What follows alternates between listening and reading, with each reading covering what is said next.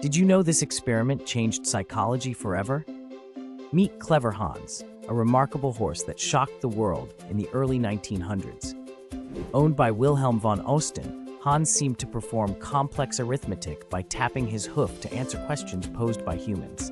People were utterly amazed, believing Hans could understand human language and perform calculations with incredible accuracy. However, psychologist Oscar Fungst took it upon himself to uncover the truth behind this phenomenon.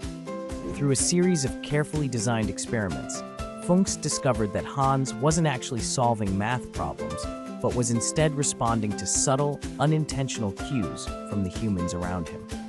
When the questioner knew the answer, their body language unknowingly signaled Hans when to start and stop tapping.